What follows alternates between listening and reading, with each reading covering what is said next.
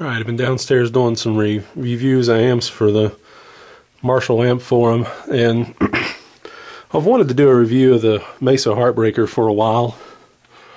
It's not a very well known amp by Mesa, and I think it's fantastic sounding. And I've not had it real long, maybe 3 or 4 months now. It's advertised in all the magazines back in like the late well, I guess it was not late 90s. I was gonna say maybe around 2000 or so, but I'm not sure when they come out with these, but I want to say around maybe 97, something like that. But anyway, it's a great sounding amp. I mean, I don't know why people don't give it more attention, and I think it gets labeled as a low gain blues amp. I don't really think that does the amp justice either. We'll try to get around to the back. I'm sure anybody's looked at these online, they've seen the back of one, but it's too close to the wall. I'm running EL34s. They're the groove tubes. Well, they're EL34Ms, and all the preamp tubes are just JJs. That's what. I mean, I changed the power tubes out. I had 6L6s in it when I got it, and I don't think those sound as well in the amp.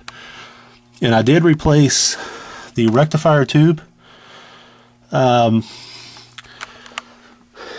It was having some issues with the rectifier tube when I got it, and then I got a new old stock,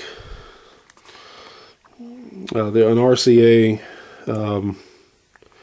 5U4GB. I'm going to use the PRS here.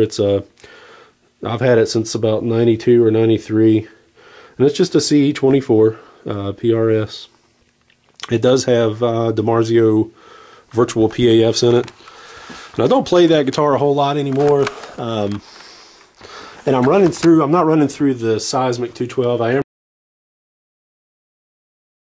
running through the Marshall with greenbacks, the Marshall cabinet with greenbacks. Oh, let's see here. Just running straight into the amp from the guitar. Nothing. That other cable is the foot switch I've got plugged in, and just straight into the head here.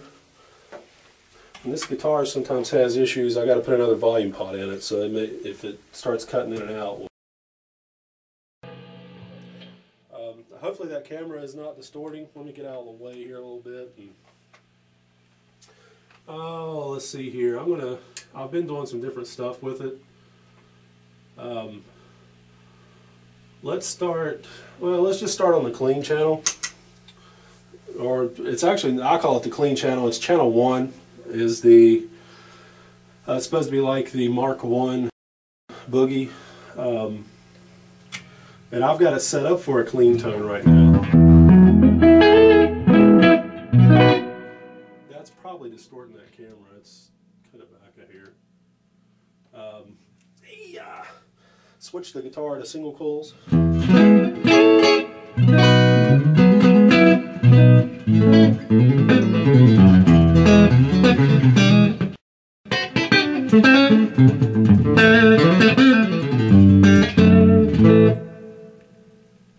can go a hair louder.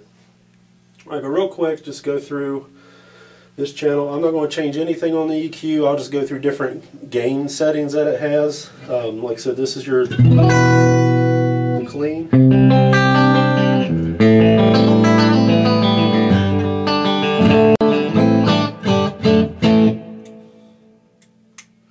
Down to the bridge pickup. And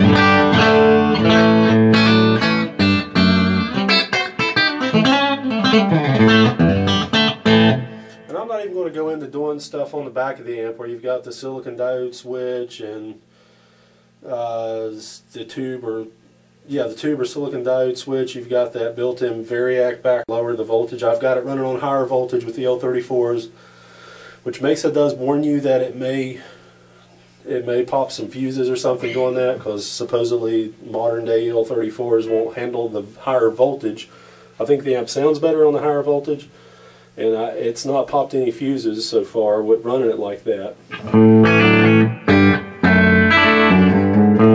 That's maybe the half power setting, which I do have it on right now. It's on 40 watts instead of I guess about 40, 45 watts is what they say the amp runs with the L34s. If you have the full power, it's about 90. Like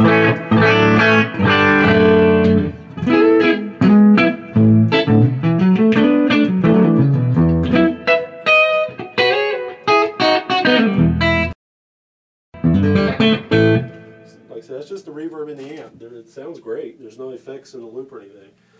Alright, now I'll have to adjust some gain and master volume here to go through some stuff because it gets very loud real quick. Alright, let's go to the high gain setting.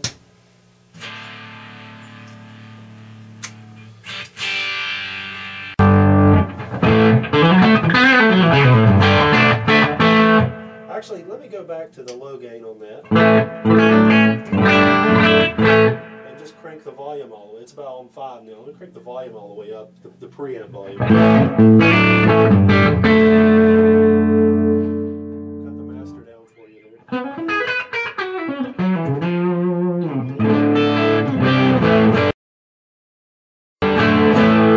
Alright, now let's go to the high gain.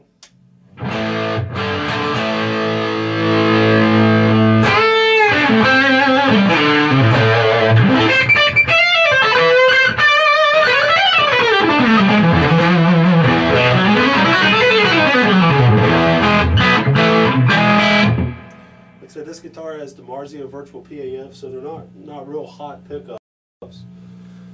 Fairly low output. Alright, now there is a boost on here as well, and we'll engage that.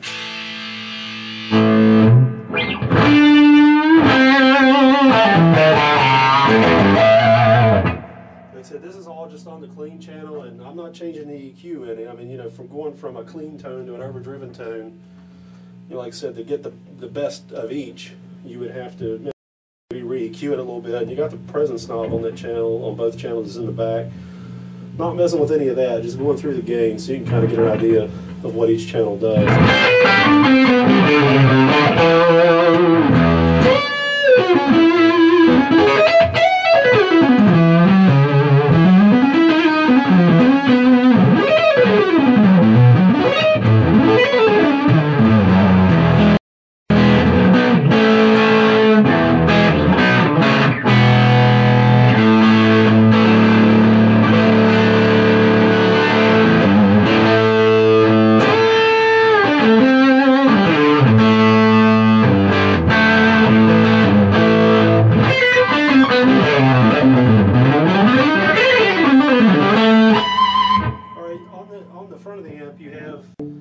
This bold and curvaceous switch. I think on most of the door rectifiers it's like bold and spongy is what it's called.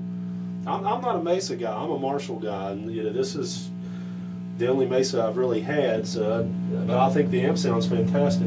But I'll switch over to the curvaceous just for a second.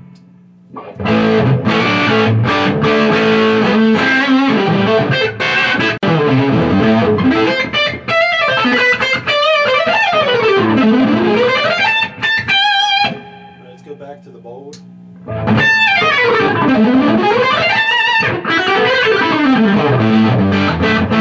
Just kind of softens the attack of the amp a little bit, softens the highs down.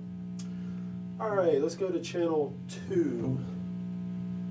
And this is kind of like a, I think it sounds a lot like a JTM 45 on the low gain, and on the higher gain it goes into like a hot rodded Marshall super lead. Or plexi, you know, super lead type amp. There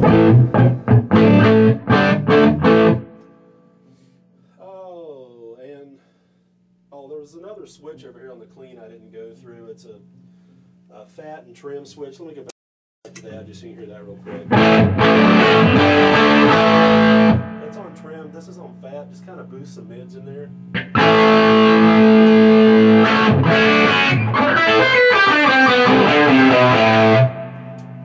Back off. Just kind of a subtle thing. Alright, back to channel 2. Now this is, I'll start with the volume on about 5 on this one too.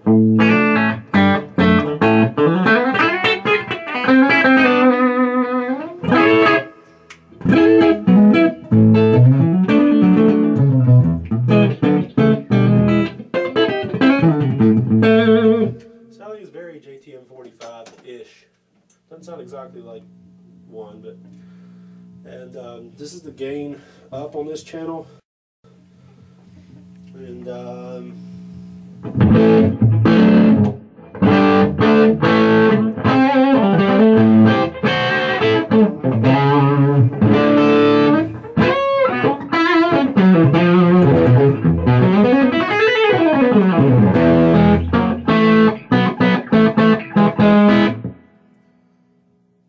like I said, that's on the low gain. And usually on the low gain, I will run it. There's a bright and warm switch here. I'll run it on bright.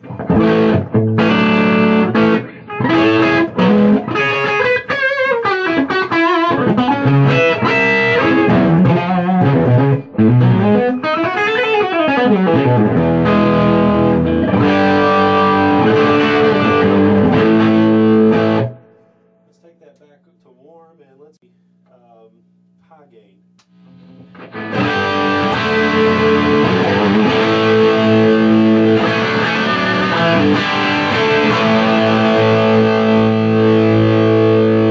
Most of the reviews I see of this amp, people talk about how it's a blues amp, there's no gain. Like I said, I'm not even using very hot pickups in this PRS. And, you know, if I had my Les Paul plugged in with a 57 plus on the bridge, it is noticeably more gainier. But I think the thing just sounds very Marshall-y and it has plenty of gain.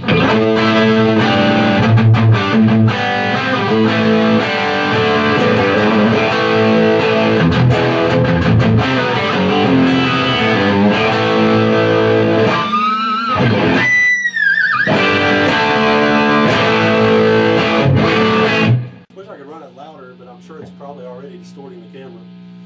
Alright, I'm going to throw the bright switch on.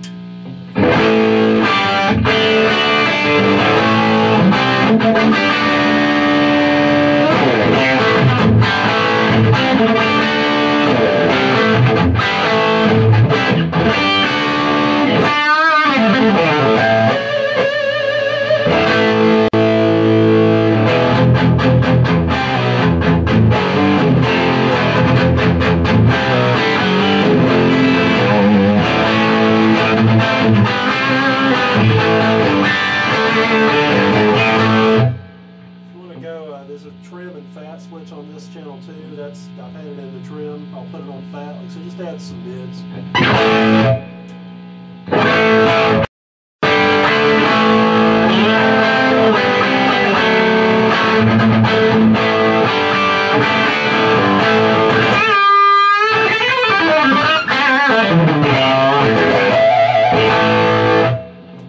That's pretty much the Heartbreaker, what it does. I think it's a great sounding amp.